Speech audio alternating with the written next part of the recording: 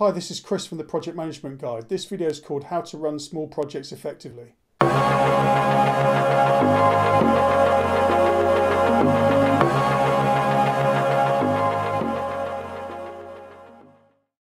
So small projects can be quite challenging to run, and in my previous video I looked at some of the typical small project challenges that you have and how they come about and some of the little things we can do to manage them.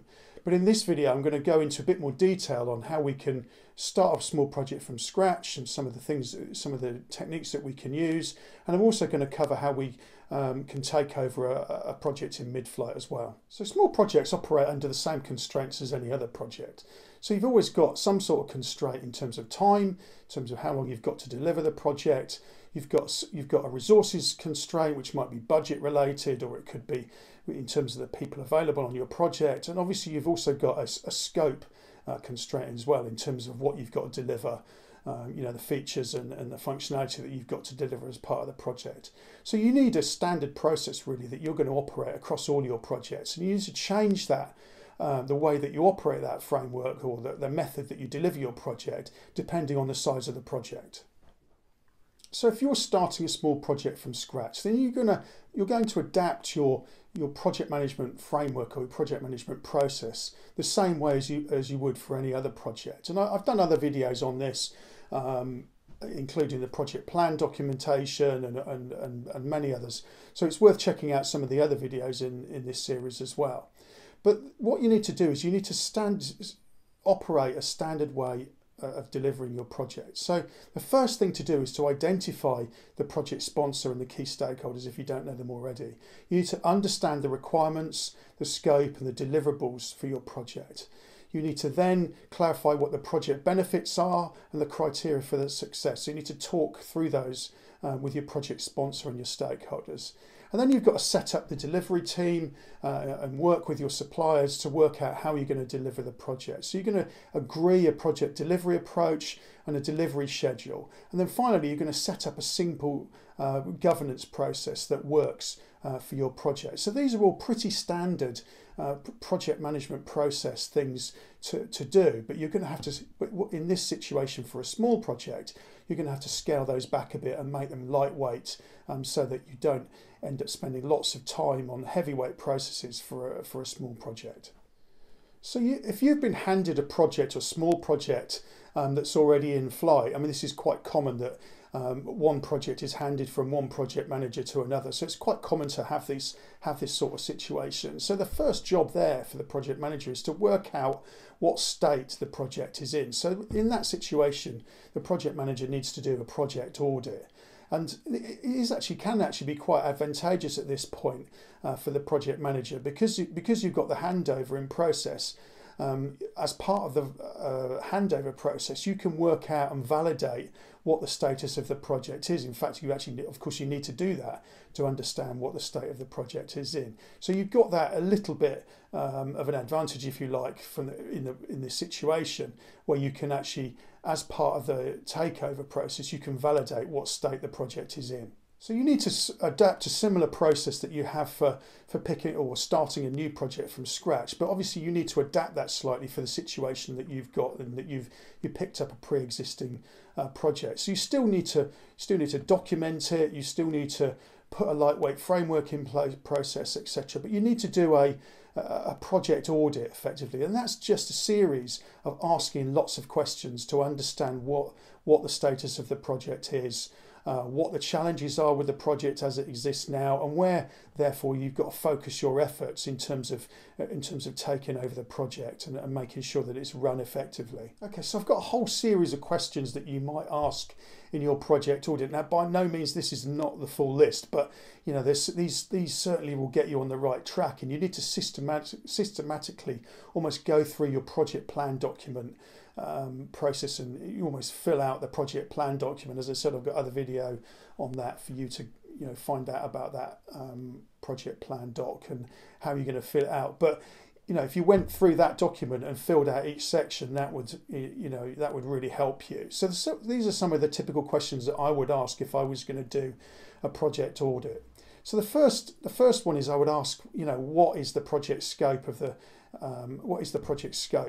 what has been delivered so far, and what else is there to deliver, what's left to deliver in the project. I'd also try to understand what change there is in the project. How much is there other requirements changing around, and what does that process look like? Is there a lot of change, or is there very little change going on in a project? It's important to understand how much change we've got in a project.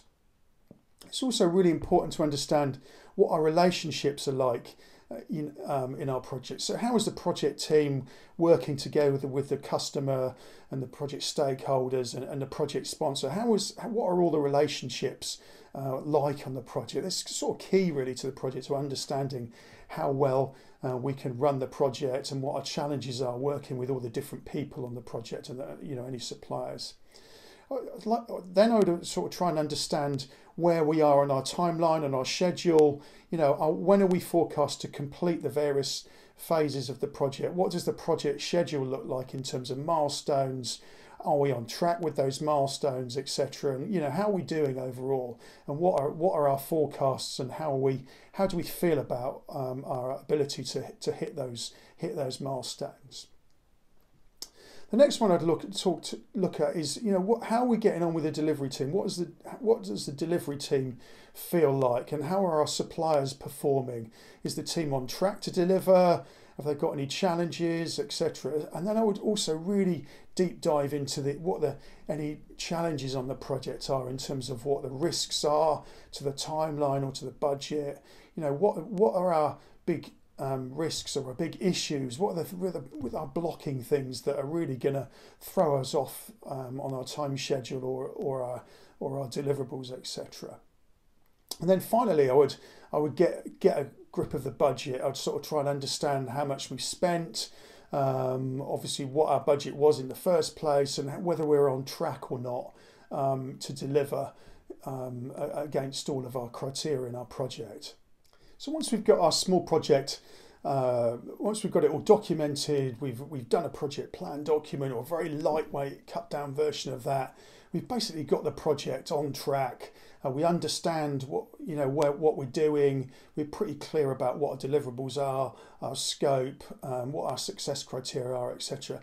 Then I would implement some really small, lightweight, effective governance pretty much straight away on the project. So the first thing I do is set up some weekly reporting or regular reporting, no more than fortnightly really, and that would just be a really simple summary of where we are on the project. And I wouldn't do any more than a page, and it just says what we did this week, what we're planning to do next week, and just a really high level summary of what our challenges and risks are on the project as well. It needs to be something really lightweight, and that can be something as simple as an email that just goes out once a week to the sponsor and the main stakeholders on the project. And it's just has to be really lightweight and easy to do.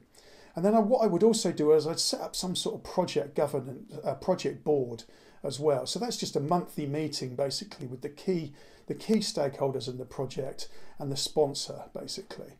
And that just provides a progress update against the plan and the budget and what the risks are on the project as well. And it's just a way of keeping the sponsor and the stakeholders very much involved in the project and keeping them informed. But again, it's got to be lightweight. I would do it once a month, certainly no more than an hour for a small project, or you might even want to do it in less than that if you can. But it's important to put these sorts of lightweight governance processes in place to keep the project ticking along and make sure that everybody's aware of what the project is, what its challenges are, etc. And also, the project board's a forum for getting decisions made, and normally a few simple slides should suffice for that. Maybe up to 10 slides.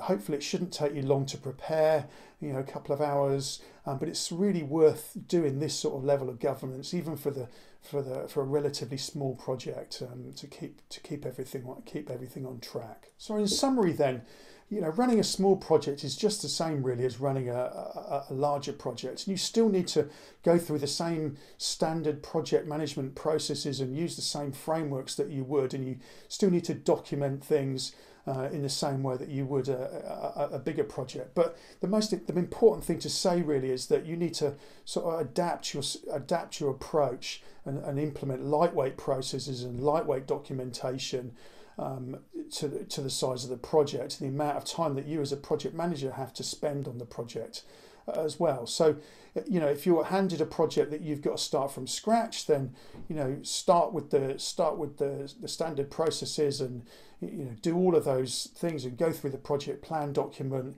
and adapt that to the way that you need to for the smaller project. And if you're handed a project that's already in flight, then do a project audit, you know, and then implement some really lightweight governance to manage that process. Well, thanks for watching the video. I hope you enjoyed it. Please leave comments below. I'd love to hear about how you're getting on with your small projects and running audits and all of those sort of things, and taking projects over in flight, etc. So I'd love to hear how you're getting on. Please subscribe by clicking on the bell. If you want to find out more information, you can find us at theprojectmanagementguide.com, and I'll see you in the next video.